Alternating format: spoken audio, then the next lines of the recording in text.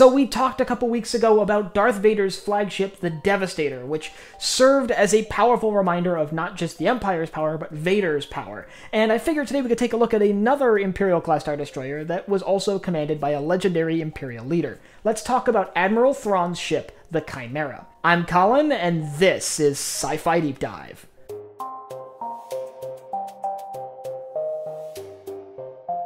Remember, if you enjoyed this video, to head down below and hit that subscribe button. So, as many of us know, the Chimaera is an Imperial-I Class Star Destroyer that would become famous while serving as Grand Admiral Thrawn's command ship. It served as his command ship from before he was promoted to the rank of Grand Admiral to his disappearance at the end of Star Wars Rebels. So, before we jump in, let's talk about some of the modifications, because the Chimaera was a little bit unique. Now, while on paper it did look nearly identical to every other Imperial-I Class Star Destroyer, it did have a very unique paint job. It was painted in a slightly darker base color, and had a Chimaera painted on the bottom of the vessel to symbolize the vessel's name. This is a very key visual distinction that became prominent in Star Wars Rebels, where the Chimaera was featured significantly. One of the earliest combat operations we know that the Star Destroyer took place in is an operation to quell a rogue Imperial governor. Governor Kwesi of Bottajef had declared his imperial territory to be a sovereign state, separate from the Galactic Empire, and the Chimaera was part of a fleet led to try to sort of repatriate his territory and put down this warlord rebellion. This rebellion was ultimately put down and this territory brought back under Imperial control, and the Chimaera, while not the command ship of that fleet, did gain relative battle notoriety during that brief conflict. In fact, the notoriety from that battle allowed Thrawn to advance to the rank of Admiral, where he was put in charge of Task Force 96.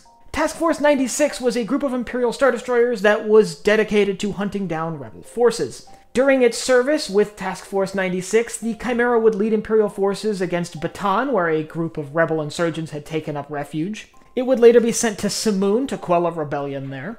However, while they were jumping from planet to planet, putting down rebel forces, each engagement, Task Force 96's forces were whittled down a little bit more, and eventually they were completely overwhelmed and pinned down and forced back a little bit. They actually needed to call in another task force for reinforcements, and while the Chimaera did survive those battles, it did come out with some battle damage. It's around this time that Admiral Price calls on Grand Admiral Thrawn's forces to come help her deal with a mounting rebel force based around the planet of Lothal. Now, many of us are probably familiar with that. Grand Admiral Thrawn becomes the leader of the Imperial forces tasked with putting down this growing rebel alliance in the Outer Rim, specifically hunting various different rebel cells, but really focusing on a group called the Spectres, who were elusive and causing constant problems for the Imperials in the region. Throughout the duration of this campaign, Imperial forces were continuously commanded from the Chimaera, which was serving as the flagship of this fleet, in a very similar way to the way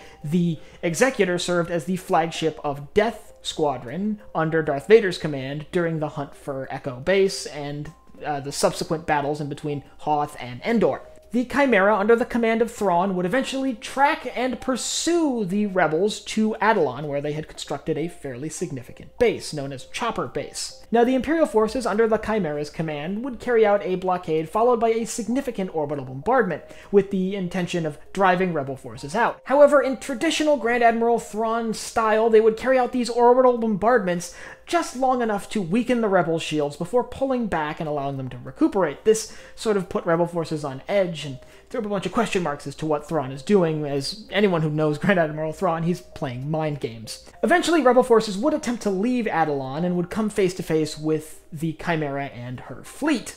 And while the rebels would suffer significant losses during this engagement, they would ultimately be able to slip by the fleet and escape. This ultimately led this fleet back to Lothal, the planet where all of this kind of started, to carry out a blockade and eventually try to starve the planet out. The Rebel Alliance was drawn out of hiding and carried out an attack against this blockade, which ultimately led to the Chimaera's assumed destruction after being dragged into hyperspace by a group of hyperspace whales, something that led both Thrawn and Ezra, a member of the Spectres, into, well, deep space somewhere. Ultimately, the story of the Chimaera is basically just Thrawn's story as an Imperial commander. He was intrinsically tied to this vessel. It became his flagship, and would be a very visible sign of Thrawn's command and Thrawn's capability as a leader. If you'd like to learn more about who Grand Admiral Thrawn is and the kind of tactics he'd use and why he was so dangerous to the Rebel Alliance, I'll leave a link up here to a video I have on that. And I'd like you to let me know down in the comments if you have any other Star Destroyers you'd like to see the story of. Any other Star Destroyers that you think had a very interesting sort of tale to tell, let me know and I'll do my best to incorporate them into future videos. And if you have anything else you'd like to see me cover in Star Wars, leave it down below in the comments as well. Last but not least, if you enjoyed this video, head down below, hit the like button, the subscribe button, and the bell icon so you get notified when I upload new videos. So for Sci-Fi Deep Dive, I'm Colin, and I will see you next time.